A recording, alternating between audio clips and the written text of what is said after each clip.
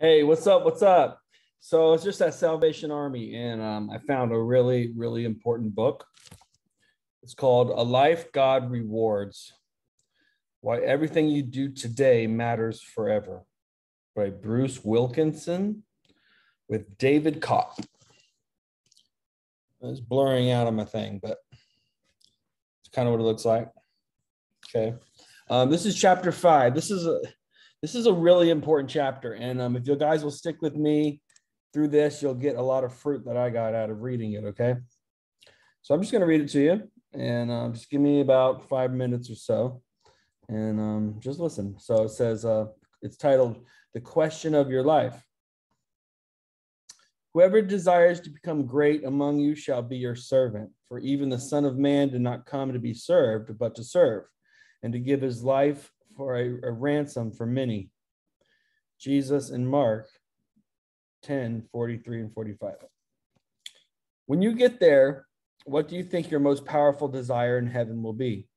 It took 80,000 men to give me a clue. I was part of a capacity crowd of Christian men gathered in Detroit's carnivorous Silverdome Stadium.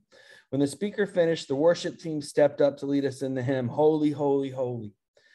What started as a quiet refrain increased in volume and with each verse.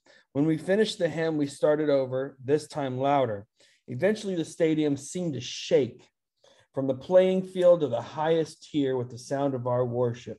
Holy, holy, holy, Lord God Almighty. Early in the morning, our song shall rise to thee. Holy, holy, holy. We sang it on our knees. We sang it with our arms stretched high. We sang it with our heads thrown back and at the top of our lungs. The worship went on and on until we lost all sense of time and our fingertips seemed to touch the edge of heaven. Just when I thought the volume would blow the stadium roof off, the arena erupted in thunderous applause to God. I thought that beautiful roar sounded a lot like heaven. Never had I reached so deep into my soul to worship the Lord, yet the deeper my expression of worship became, the more desperate I felt to do something more. At one point, I turned and shouted to a friend, I want to worship more deeply, but I can't find any place to go. Years later, the sound of those men's voices united in praise still echoes in my memory. I remember, too, what I felt in my own heart that day.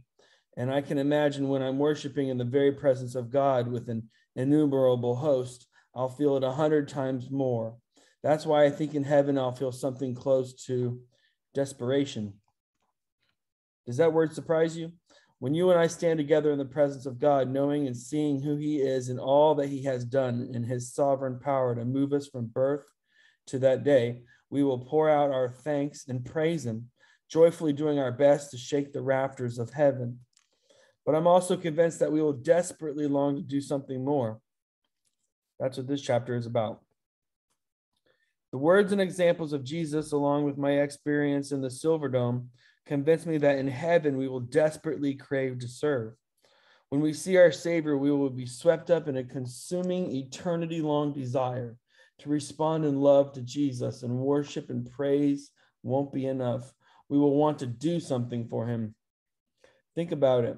When you and I love someone with all our heart, words are wonderful and precious, but we're compelled to go beyond words to action.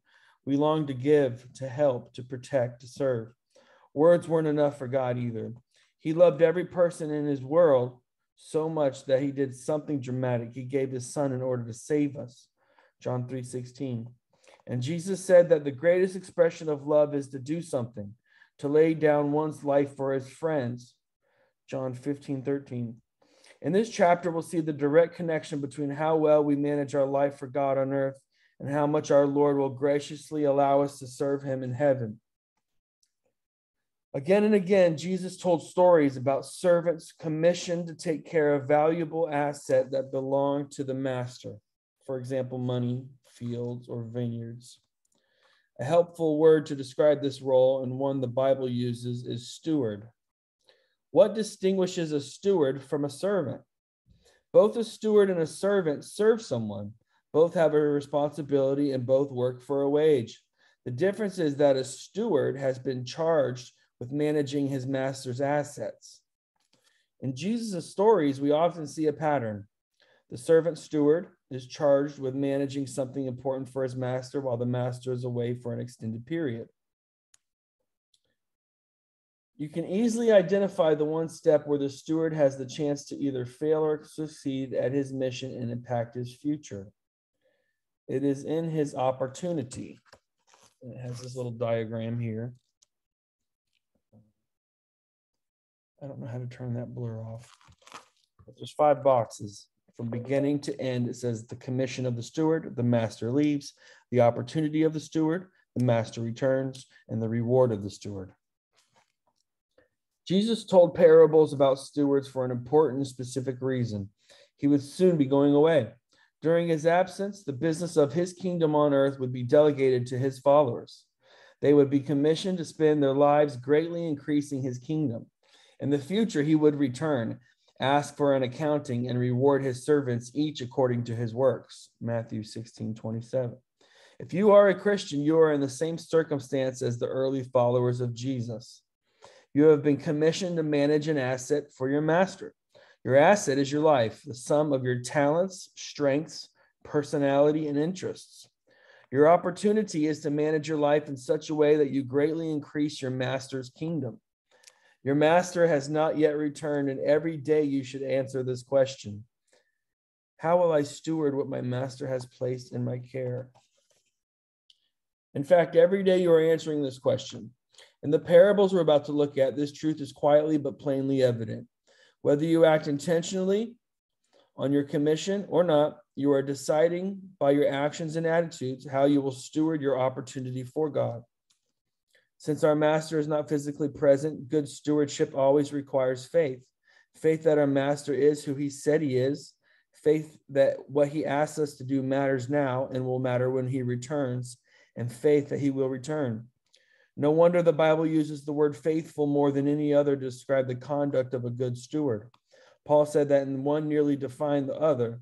It is required in stewards that one be found faithful. 1 Corinthians 4:2.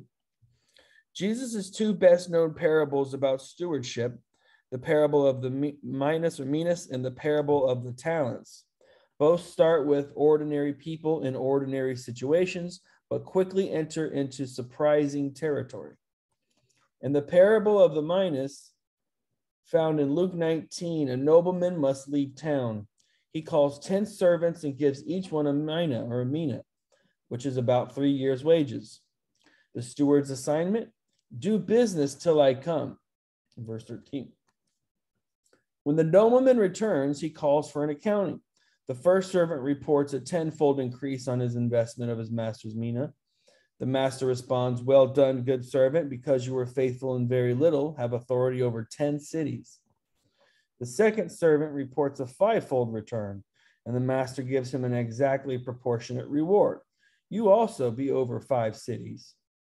Yet what is most notable is what the master doesn't say to him. He doesn't say, "Well done," or "good servant," or even "because you were faithful in very little." The lesser level of condemnation shows that the master knew the servant could have done more to multiply his mina. The third steward simply returns the mina he was given, explaining that he kept the money safely hidden at home. Imagine his shame when the master calls him a wicked servant, verse 22. Then takes his 1 mina and gives it to the servant who already had 10. The nobleman explains that his actions with a startling statement: to everyone who has will be given, and from him who does not have, even what he has will be taken away from him. Does this nobleman's response seem fair to you? When I teach on this parable, audiences often rush to defend the third servant. Wasn't he just being careful? They say. Besides, he didn't lose anything. Yet it doesn't take long as we talk about how we make decisions as parents, managers, or owners for us to agree. We invariably give the greatest future opportunity to the person who has proven to be the most productive with the present opportunity. Fortunately for us, Jesus' parable shows the responses of all 3 stewards, and we can discover life-changing insights from each. Let's look at the 3 common misbeliefs about stewardship among Christians today and the corresponding truth Jesus wants us to see. We think that even though God gave us gifts and talents, he is not bothered if we don't make the most of every opportunity. But the truth of the first steward shows that God expects us to take the resources of our lives and greatly multiply them for his kingdom. We think that if God does reward us for serving him, his reward will be a general commendation that will apply to everyone equally and won't change our future opportunities in his kingdom. But the truth of the second steward is that God will reward our work for him, but it will be direct proportion to how much we have multiplied our life for him. His response will have major and eternal impact on our future. We think that if we don't serve God with what he has given us, the worst that could happen would be no reward. But the truth of the third steward is that if we do not use what God has placed in our care for him, we will suffer loss of both the potential reward we could have earned and the opportunity to serve God more fully in eternity. I remember when the radical implications of these truths exploded into my mind and heart. Although I was very familiar with the parable, I never asked myself, am I a 10 mina steward? The question launched a season of sober reevaluation and radical change in my life. Finally, a breakthrough came through. I chose to believe that since a 10 mina life was God's purpose for me, I would take it as the best measure of stewardship in my life. I committed to God that by his grace, I would become a 10 mina man for him. But maybe now, by now, you're thinking, I don't have many talents or opportunities, so how can I bring God much return for my life? And does that mean I won't have the chance to serve him much in eternity? An encouraging answer from Jesus is found in the parable of the talents in Matthew 25:14 through 30.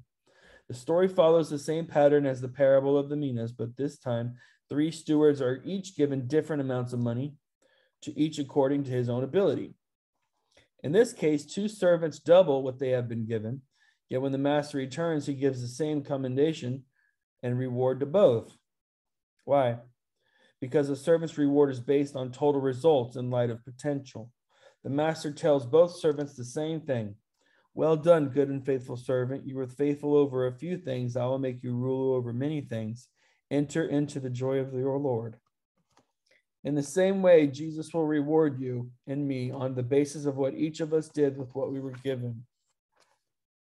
Are you a seamstress or a leader of a nation, a factory worker or a young mother, a village pastor or a builder? Every disciple has the same opportunity for productivity now and the same opportunity for great reward later. In fact, your future is as promising and important as the future of the most gifted person in history. For Sheila, a mother of toddlers, 10 mina living has meant turning sincere intentions into a sensible plan, a weekly friendship group for struggling young moms in her neighborhood. For Mark, a developer in Arizona, 10 mina living has meant redefining what do business implies.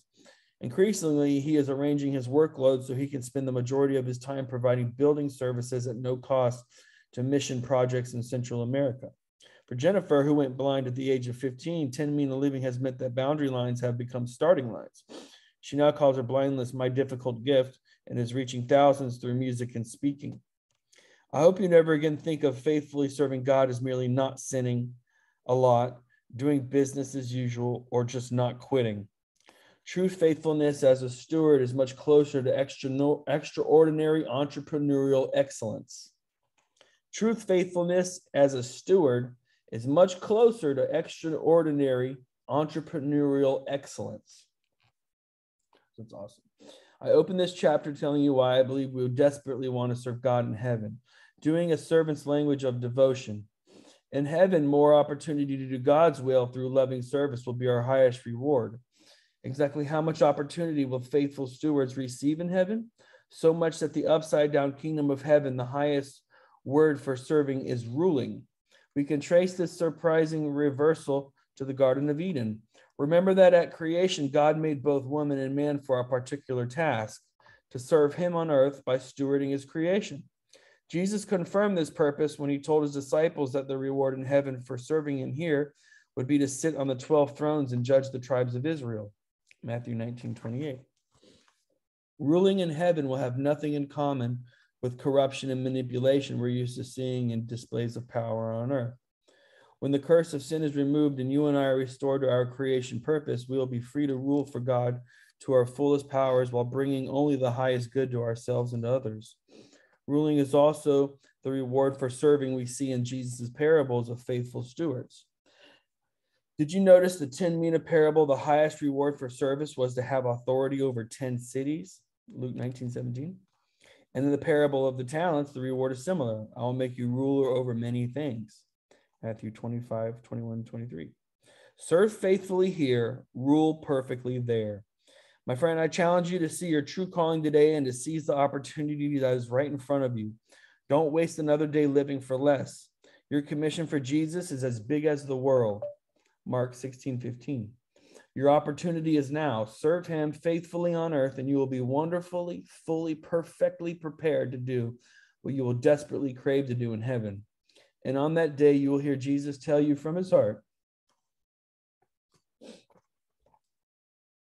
well done, good and faithful servant. Enter into the joy of your Lord.